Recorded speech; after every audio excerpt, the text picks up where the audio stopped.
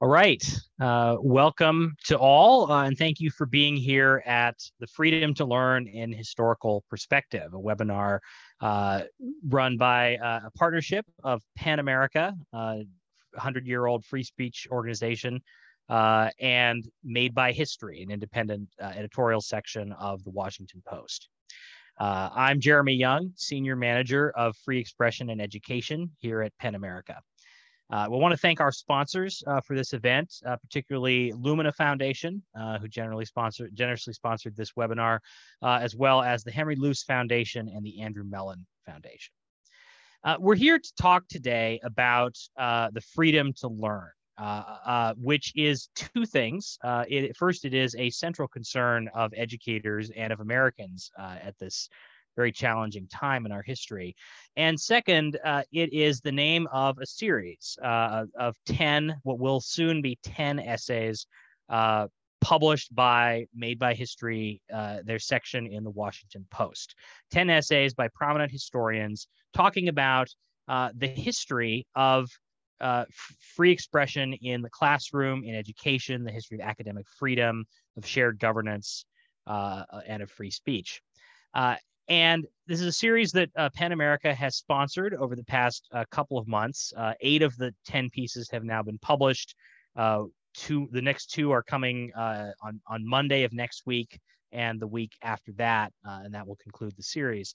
And we're so very lucky to have with us today both a number of the authors from this series, although we weren't able to accommodate all of them, and also Diana D'Amico-Polowitz, who is the series editor for Made by History. So I want to introduce everyone briefly, and then our sequence of events today will be Diana and I will speak a little bit about the series, how it came to be, what her sort of editorial vision for the series was.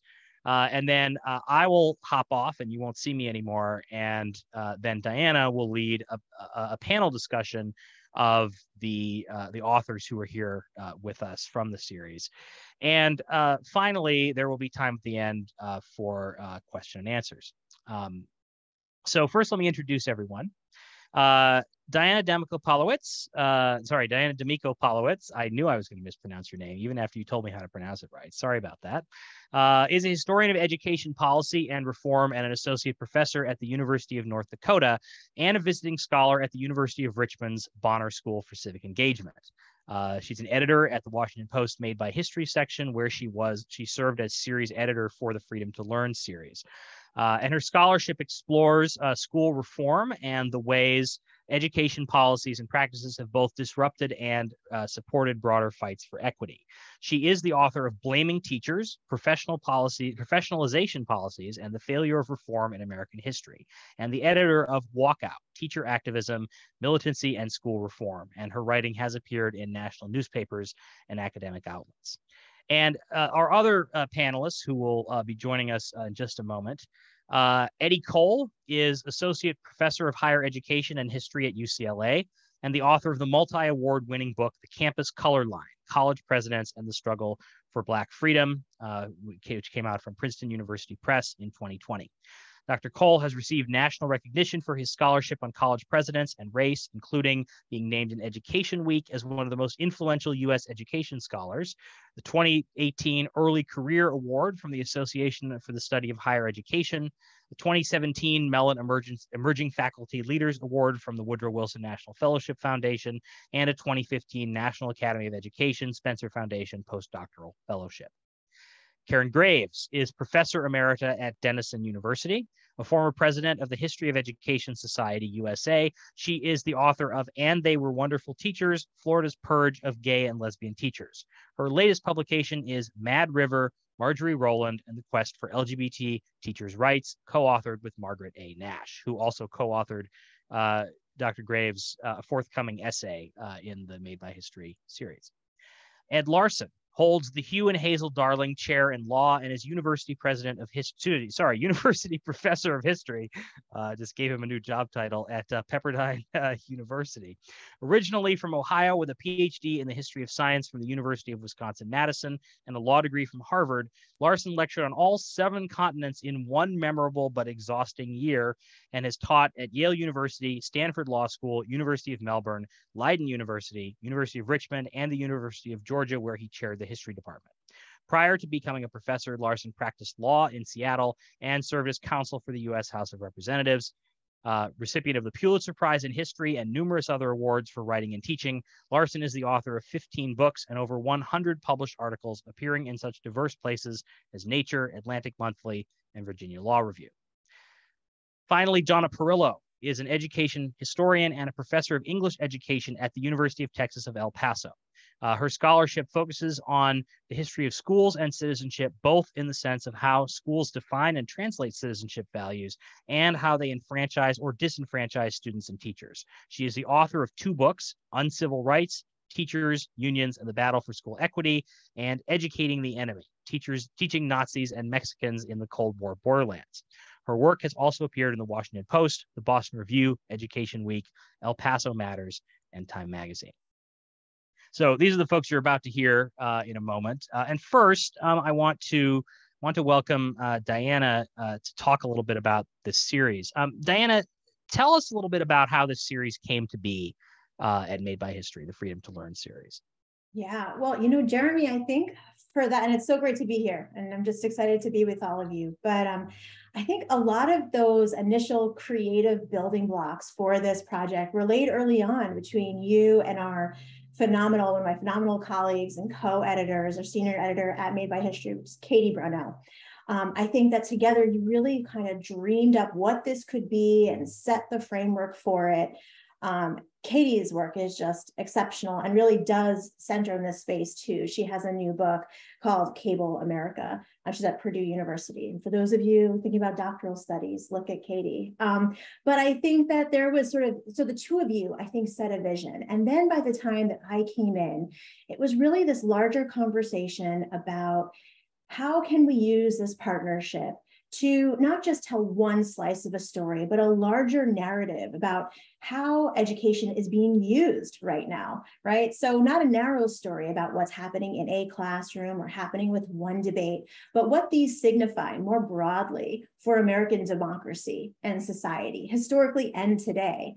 And so it was really exciting to get to work with all of these great folks, some of them who are here today, to sort of take these very different takes. And I think one of the things I'm most proud of when we think about the series as a whole is that it's not one note, right? Each has a different take, a different slice of this history, a different voice. And I think one of the things I'd like to do today is think about, so if we take all these puzzle pieces and think about them together, what emerges? How do we make sense of where we've been and where we are at this moment? I think you're right. Let me ask another question. How do you the history of threats to educational censorship, threats to public education, higher education? How do you decide to tell that story in only 10 essays? I mean, couldn't this be 100 essays, 500 essays? How do you pick and choose? What are the sort of value judgments you made in selecting these authors and these pieces that we've seen? Yeah, that's a good question. I mean, and hey, if we have funding, we can keep this going for decades. Let's just keep it going, right? Yeah, but so how did we select these 10? I think that the 10 essays in the series are by scholars who are leading voices in this work, right? So it's a really nice way to take their work out of that sort of academic spaces and bring them into public debate, public spaces.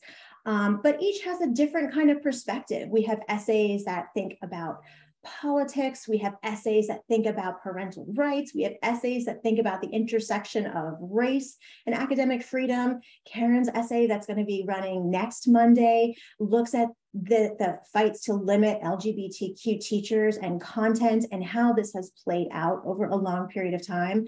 So I think we really wanted to try and get a variety of voices, but also voices by people who have done really substantial work in this area over a long period of time.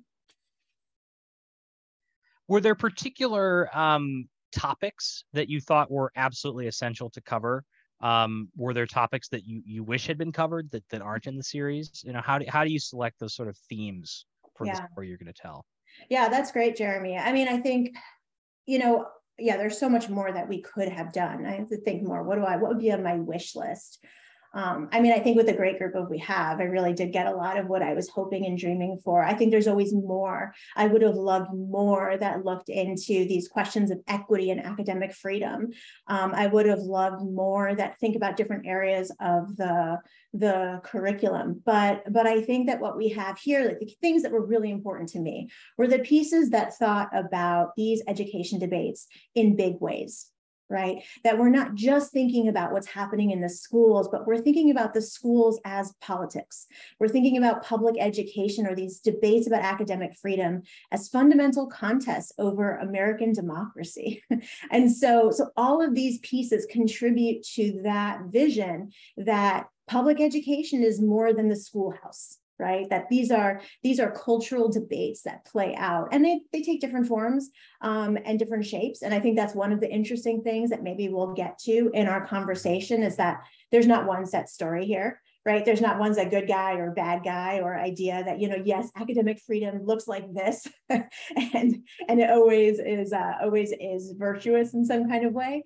But yeah, for me, it was a sense of the larger significance of these educational debates. That's great.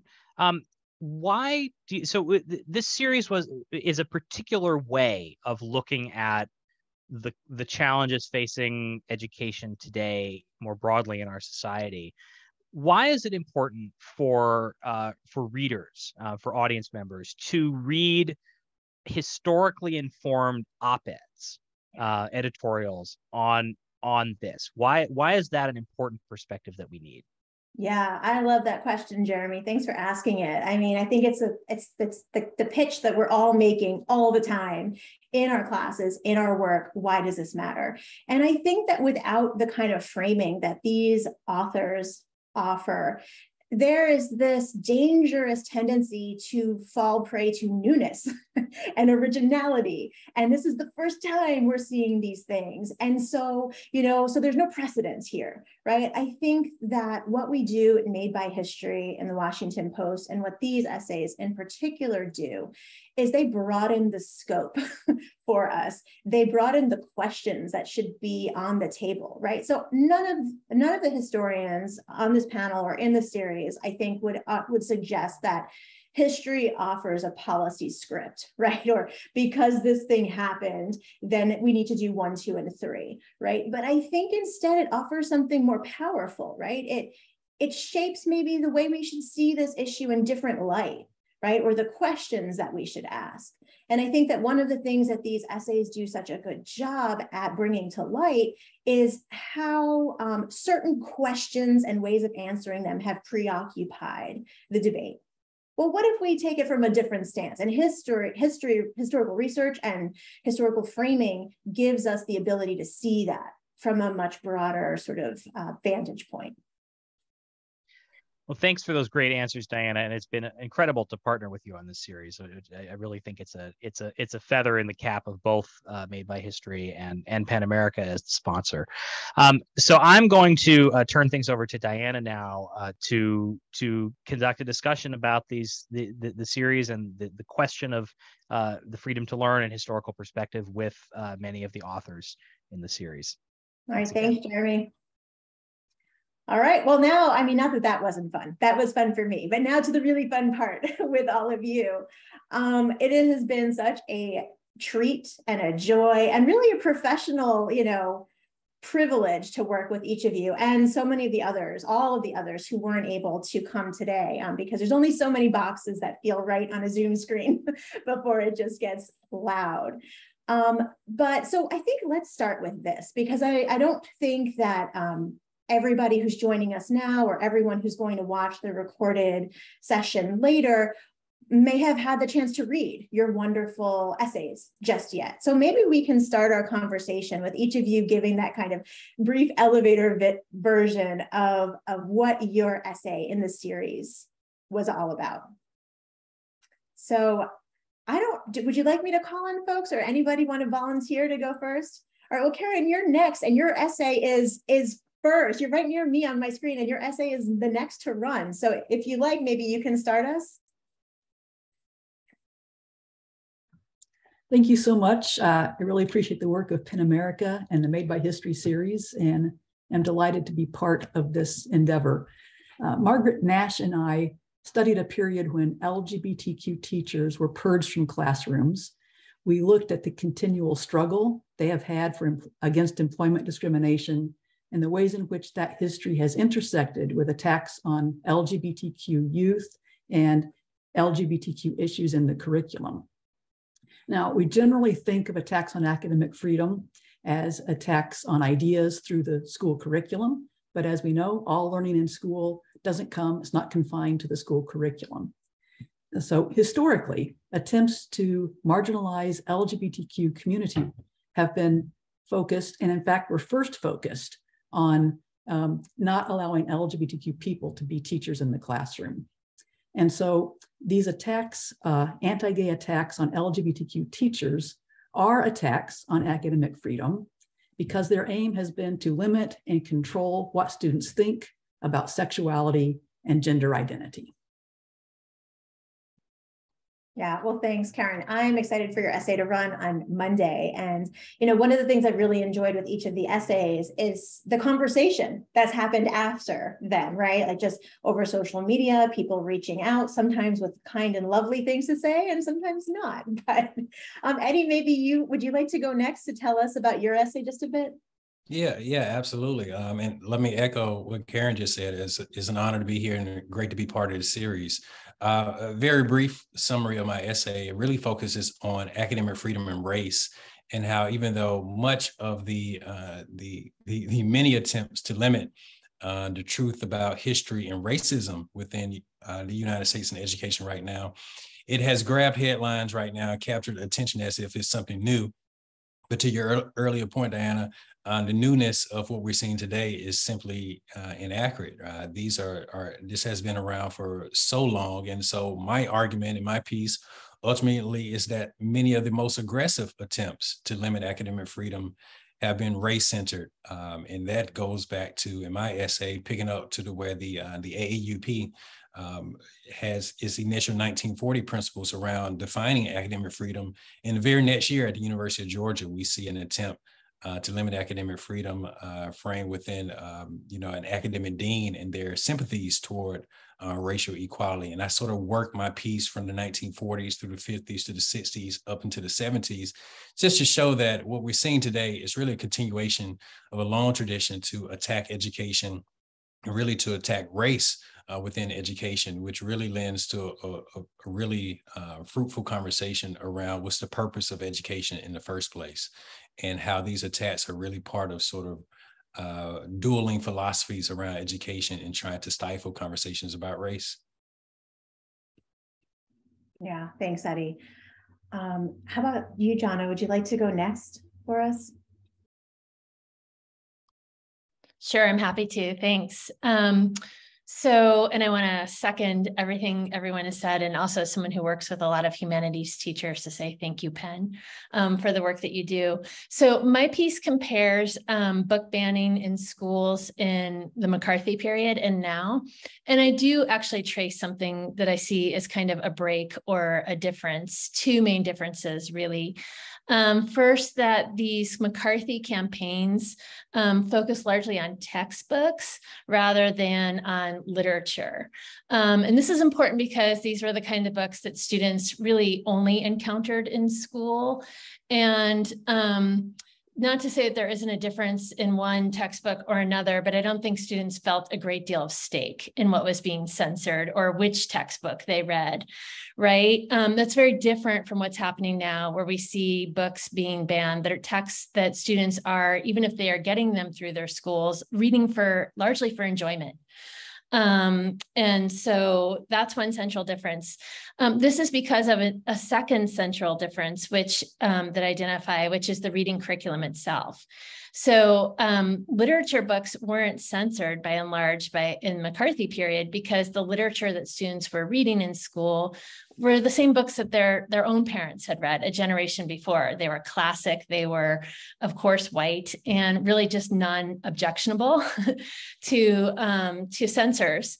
That's different now because of the development and popularization of young adult literature in the last 40 to 50 years.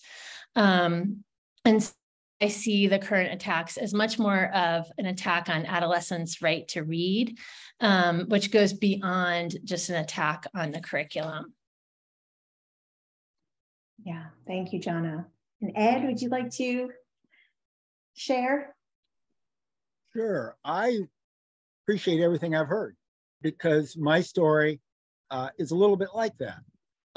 It looks at the continuation, that what we're seeing now is a continuation of what has happened since the beginning of the public schools, since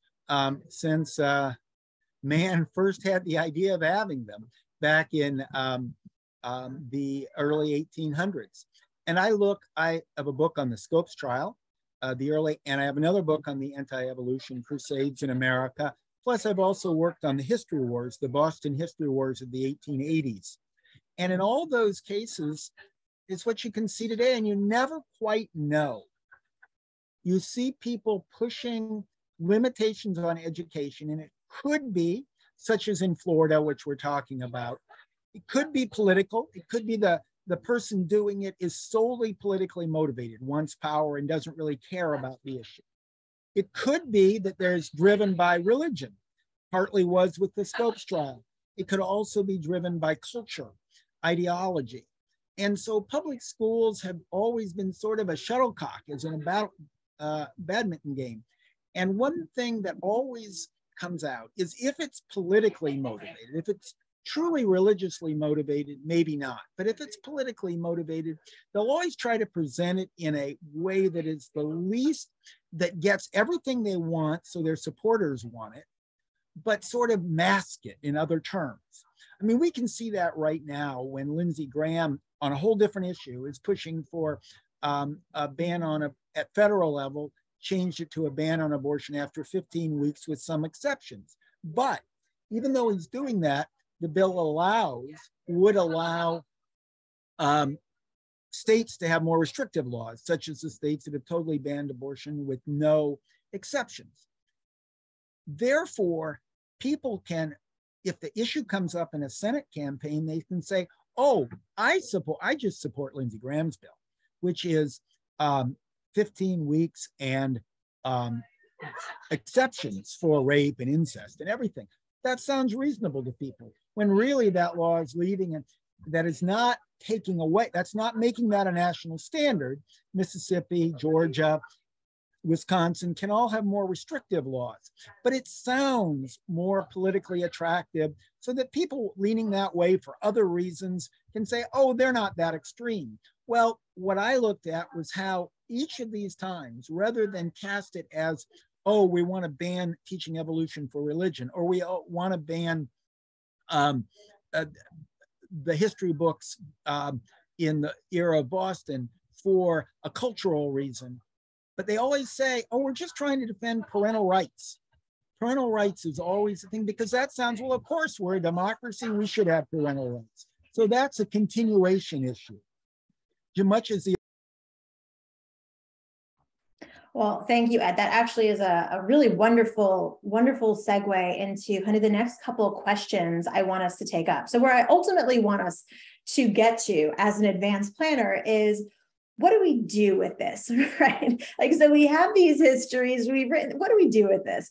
But I think before we get there, I would love to hear your thoughts on, when we observe these debates, when we observe these attacks on public education and efforts to limit academic freedom, both in terms of curriculum and individuals, what do we learn about the place of education in American society and democracy, right? Why is all of this taking place here? So whether that's a question about politics or culture or social justice, I'd love to hear your takes on how we can use this as a way to make sense of how education is being used or functioning in these broader debates.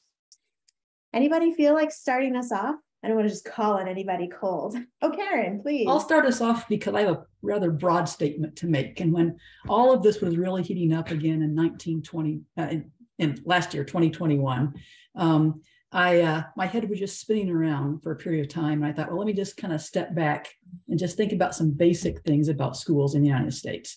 And what I like to say is the work of teachers is challenging in the best of circumstances.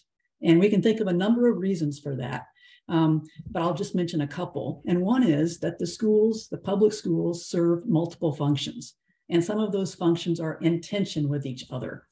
James Baldwin mentioned this in his 1963 essay, A Talk to Teachers, in a beautifully articulated way. But basically, people look to schools to serve a conservative function, to preserve the status quo, to pass on the traditions and cultural and ideologies that they value.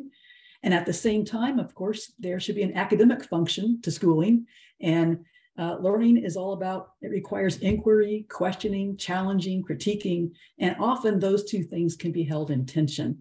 And so that's always there, no matter what. A second point is another obvious one probably, but that's that public schools serve multiple constituencies, students, their families, communities. They serve the academy, they serve the economic sector in work preparation, they serve the state in terms of citizenship, and you have many different purposes at cross-purpose going on in that, and none of those constituencies are monolithic, which complicates things even further. So I just like to remind myself that teaching is hard in the best of circumstances, and currently we're not in the best of circumstances. I would like to echo what Ed said earlier about the political push behind much of what we're seeing, just using schools, teachers, students as pawns for pretty raw political ends.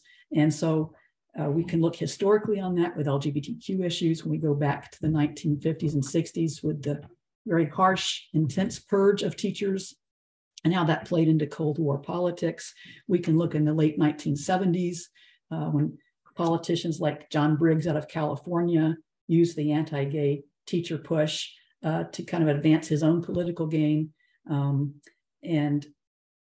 And I think we clearly see that now with the attack on trans youth. Governors out of Florida, Virginia, and other places, Texas, holding that up as a means really, I think, for just getting some votes. Yeah, thank you, Karen. Anybody else ready to hop in? Yeah, Ed, please. Sure, I agree with that. I mean, this can be just pure politics, that people can use it as a hot button issue that appeals to a certain group of voters.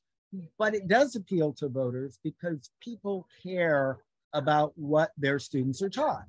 And some parents want to use their schools for cultural, ideological purposes. As I mentioned, Horace Mann from the very beginning, one of his purposes was to homogenize these immigrants. There were all these Irish immigrants moving into Massachusetts, and he wanted to run them through public schools to make them Americans. I wrote another book on the eugenics era, and during the eugenics era, they would use the public schools to try to train people how to mate well, to try to be eugenic mate. And so that remains true today. So people have those ulterior motives that we talked about, and they come out in public schools. And then because they have ulterior motives, it's also handy for political purposes.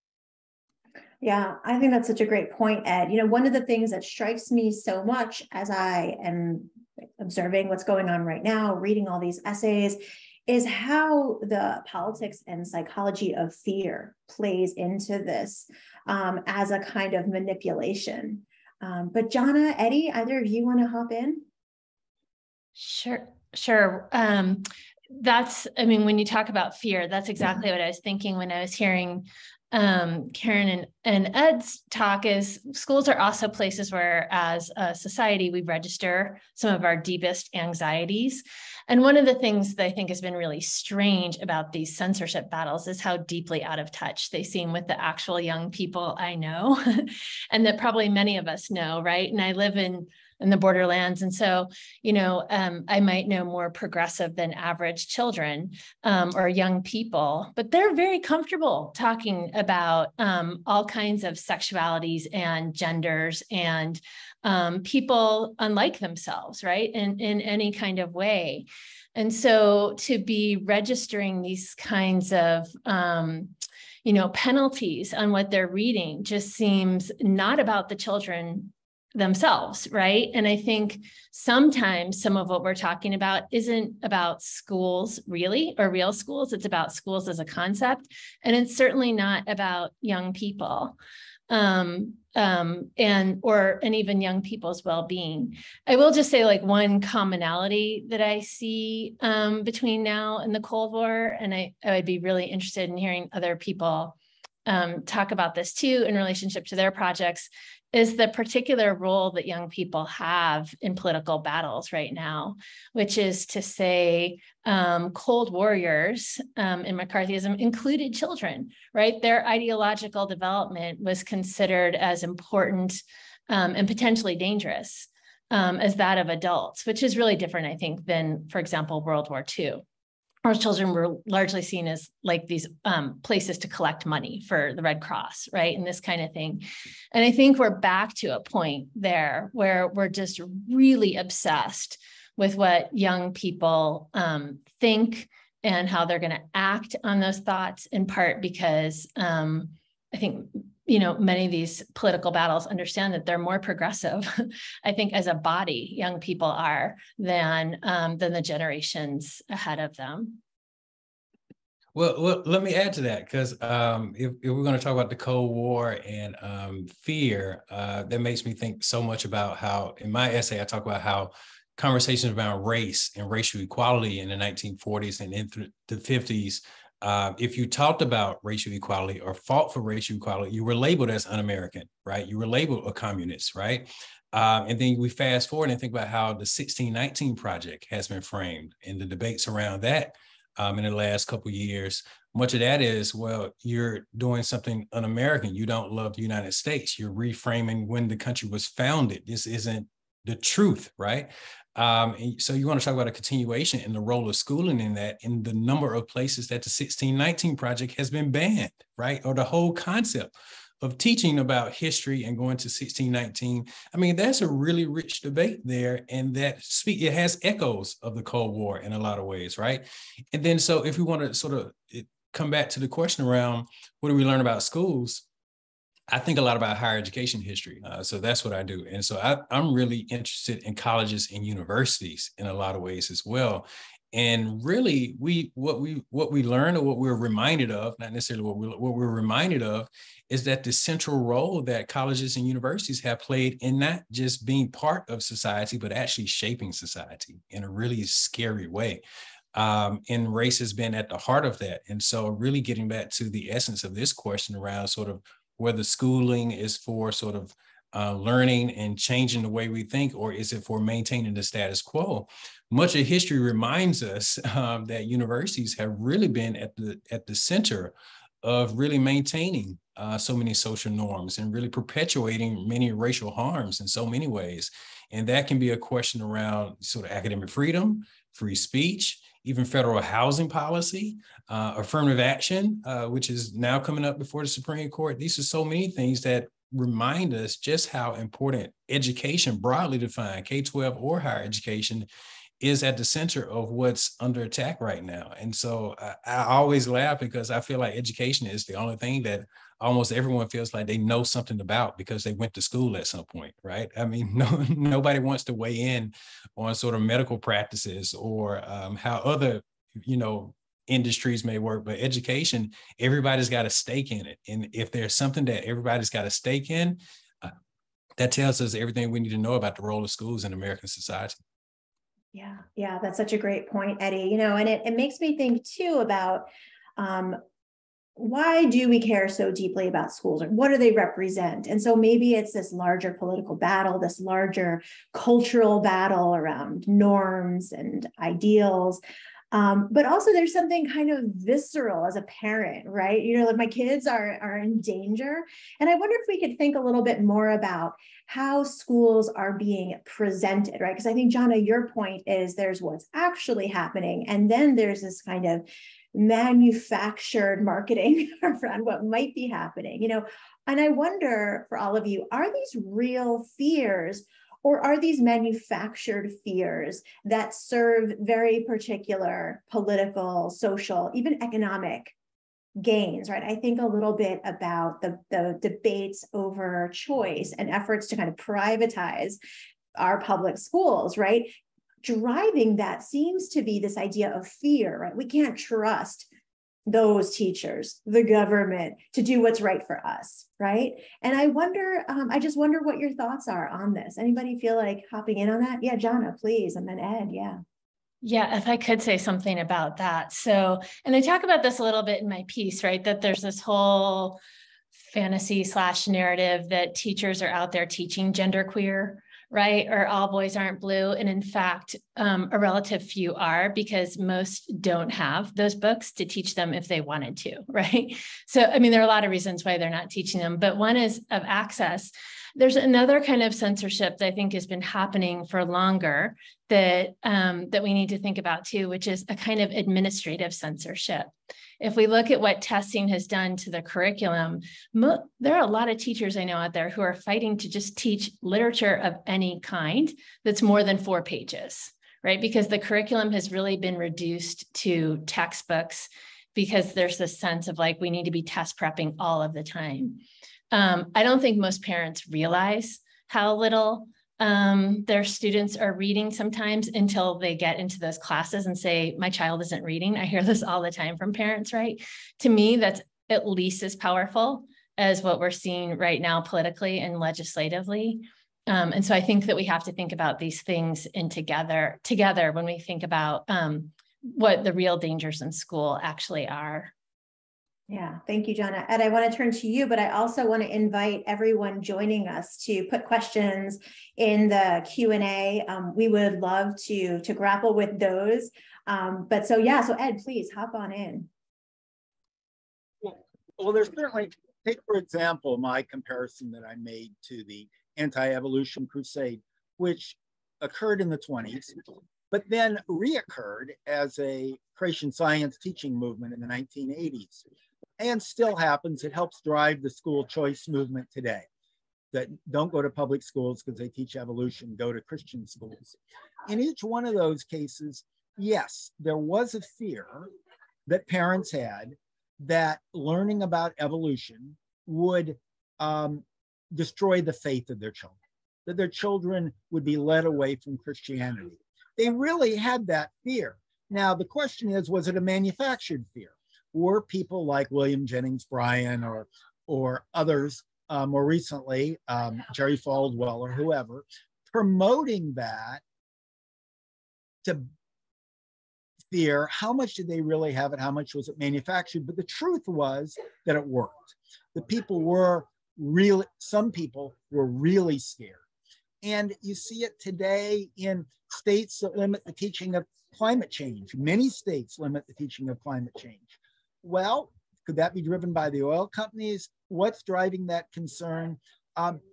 They are afraid that if their children learn about climate change or their children learn about evolution, that it'll have adverse consequences in them in one way or another.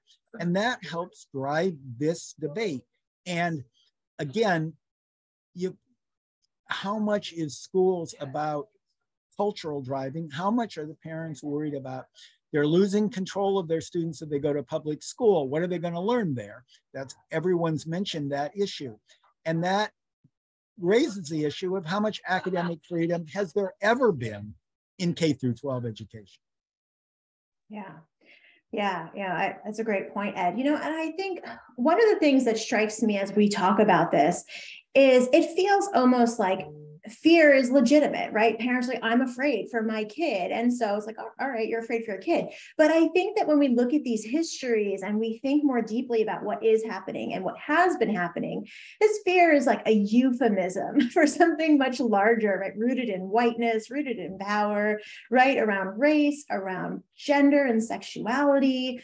And and then it almost makes it more permissible, it feels like, to say, I'm afraid for my child, than to really discuss what is happening. And I wonder I wonder the implications of that. Yeah, Ed, go ahead. Absolutely. That was the point I was trying to make, because you can't, it seems un-American to say you can, on one hand, that you have to control your child. But on the other hand, it doesn't sound un-American that taxpayers and voters control public education. So that's how they massage that issue and can make this a viable sort of democratic sounding movement. Oh, let's control, we don't want our public schools undermining our children, whether it's communism or religion or sexual preference or any of those other issues.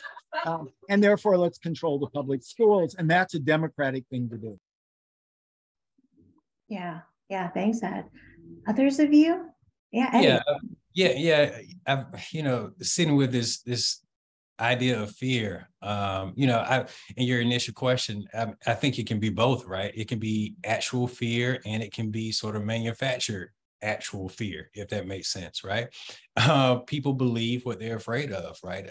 I'm sort of, I can't help but think about sort of critical race theory, and to your point around what is the real fear, right? Is it really a matter of teaching some sophisticated legal theory to people in K-12? Obviously, that's not really it, but banning everything broadly under the title critical race theory, there's a fear of changing societal norms as you know it. I mean, there's a fear of potentially your children or the young people in your family could soon learn a different framing of their own family history, especially if you talk about whiteness, right? And sort of like, what does it mean to be in the position that I live in this country, in this nation, right?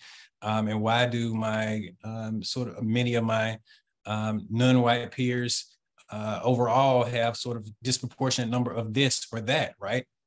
Shouldn't they work harder, right? Sort of that thing, right? That's what this real teaching the truth about society, the teaching the truth about history, racial history is really about. And that's what people are afraid of, right? They don't want to face sort of realities around what they've come to know and accept. And they certainly don't want their children to not see things the same way. And that's what fear is really doing. And that's why schools continue to be under such attack, because what learning really means. And that's something I write at the end of my essay. My piece is the sense of, if you really want to be full understanding of citizenship, you have to know the truth. You have to know about the past. Yeah, thanks, Eddie. I could talk about a number of these threads and focus primarily on the 1950s, 60s Florida Legislative Investigation Committee, which was the most intense purge of LGBTQ teachers. And much of that fear was manufactured. People were getting new information about sexuality and didn't quite know what that was all about. But David Johnson, in his book, The Lavender Scare, makes a very good case that there's a lot of political manufacture of the fear, that trying to link homosexuality to communism and presenting both groups as subversive, immoral threats to children. And so that particular false notion about recruiting people into a certain kind of behavior has stuck with the fear people have of LGBTQ teachers. We saw it with the Johns Committee. We saw it with the Save Our Children crusade, and this notion of, Anita Bryant in the 1970s. We see it now in the text of the language of laws. Florida's Don't Say Gay bill, for instance, or when people have commented on it, they've suggested that people might be groomed into a certain kind of behavior. And so that fear just keeps resurfacing and needs to be met, I think, with all the good knowledge that we have now, the wide range of knowledge we have about these issues in that sense. And one other thought I had, back to the earlier point about what's really going on in schools, Jackie Blunt and Catherine Lugg a few years ago made the point that much of the push for getting LGBTQ issues in the curriculum or in the gay straight alliances in the 1990s came from the students themselves, because they were in a position, particularly in middle school and high school, where they could ask for these things, they could push for these things, and their teachers at that point still really couldn't. It was still, in most cases, a risk for the teacher to be leading in those efforts. And I think that's an important thing to recall. Yeah, thank you, Karen. That is a great point. You know, I think that is also a good segue to that sort of one of the last big questions that I'd like us to grapple with, and then we'll see where it leads us after that. But, you know, so with these histories, with these essays that you've written, with this knowledge that's there, what do we do with that, right? In what way might that be useful? How does that position us to think differently about these attacks on education or these efforts to limit academic freedom? And I guess, who would it be useful to, right? So I don't know if you have thoughts about that.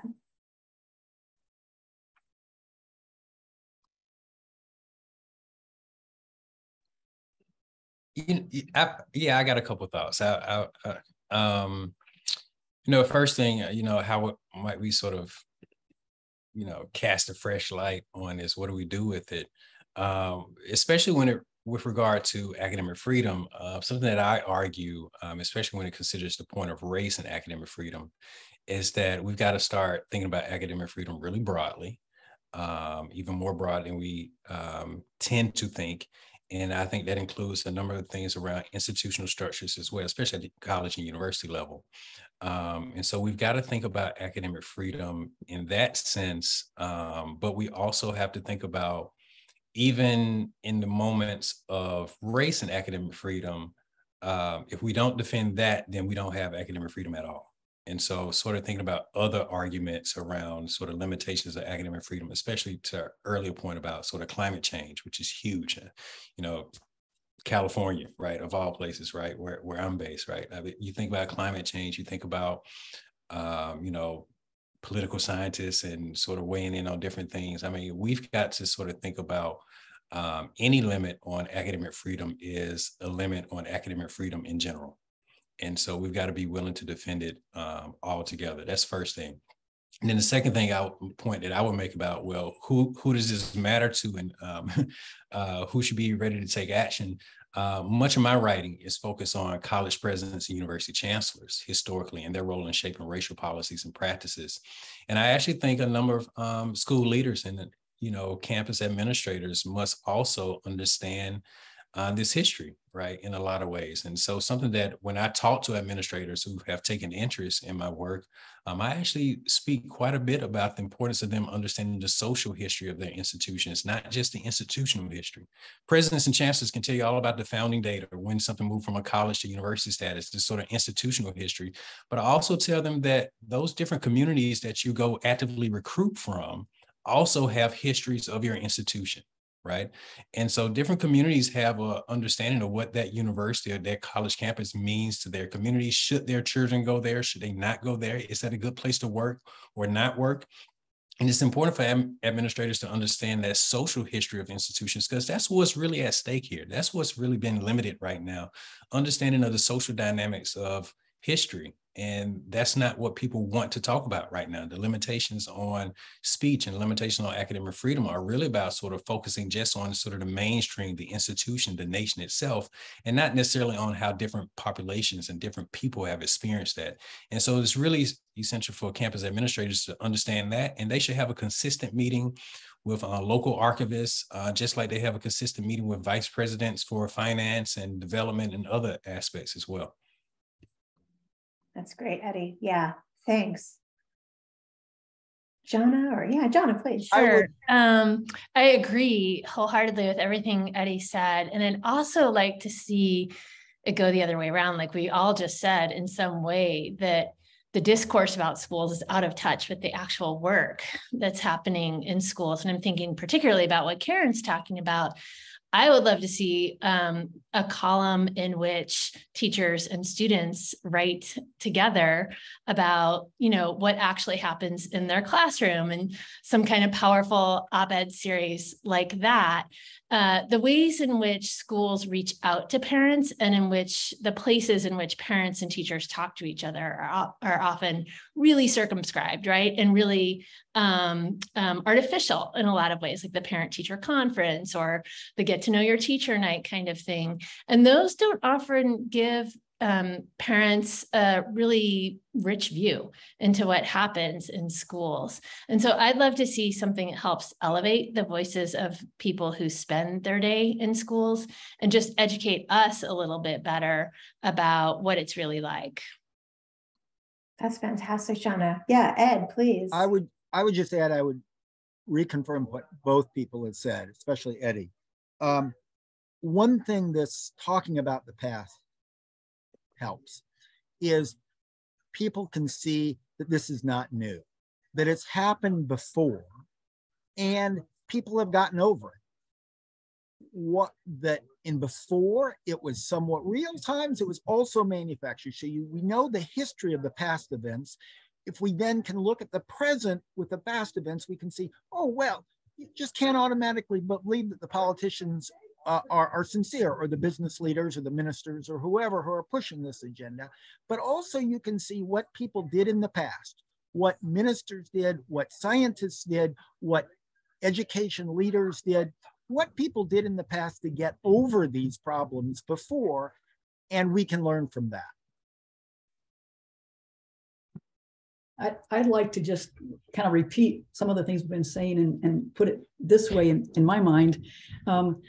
I think it's no accident that this fierce attack on the K-12 curriculum and higher ed has come after the pandemic has been rolling along, and people have been under all of the stresses of that, with keeping children at home for their schooling and so forth, and the frustration and very real distress that was wrapped up in all of that, along with this erosion of faith in institutions in general that we've talked about a bit already.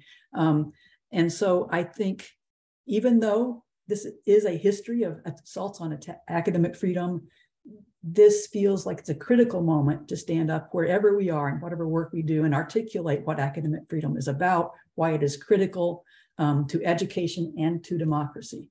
And so that would be one thing. I think what might be helpful is to think about, how do I communicate and make common ground across these constituencies? How do I come together to listen and converse with people where we're going to be coming at it from different angles, perhaps, but just to show what we all have at stake together in this moment. And the point about knowing our history at every level of schooling, at every element of work that we do in the schooling. Earlier this year, I revisited a statement by the great educator, civil rights activist Septima Clark in the Low Country of South Carolina. And she has a line, "I believe unconditionally in the ability of people to respond when they are told the truth."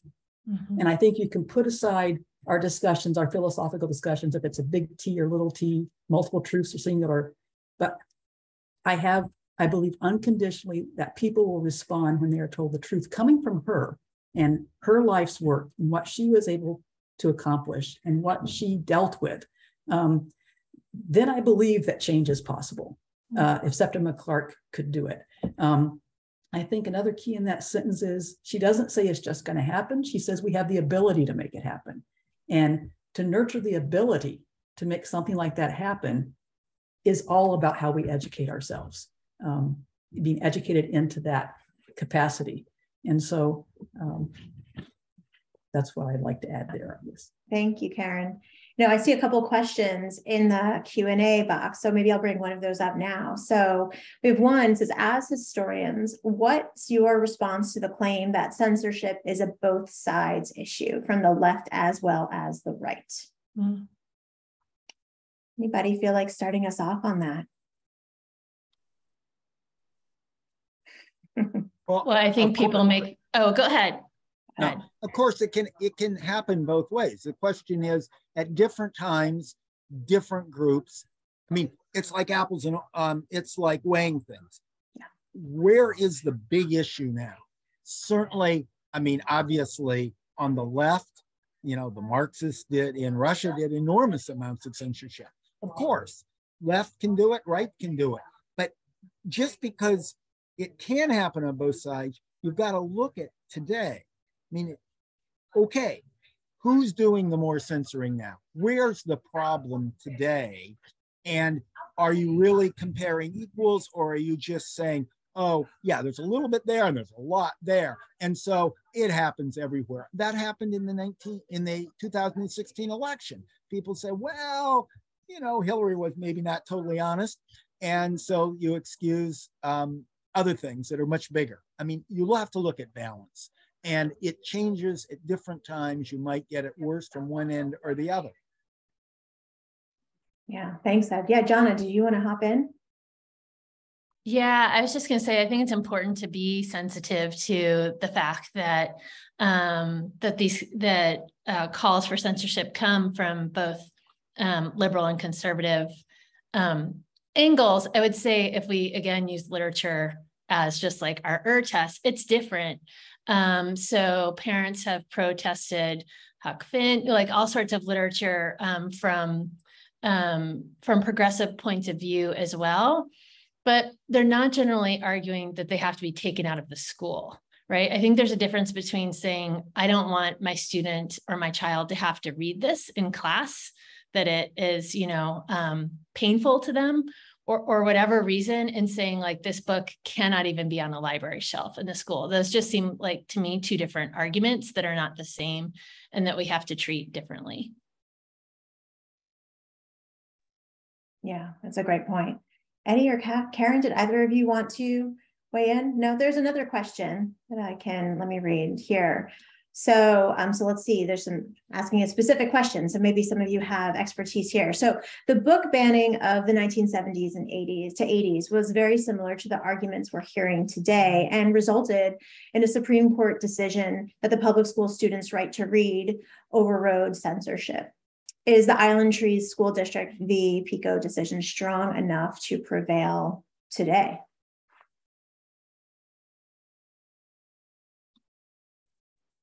You want to have thoughts on this to share? I don't think so. I think the decisions aren't strong enough to prevail necessarily. I wouldn't rest on those or Tinker or any of those very solidly.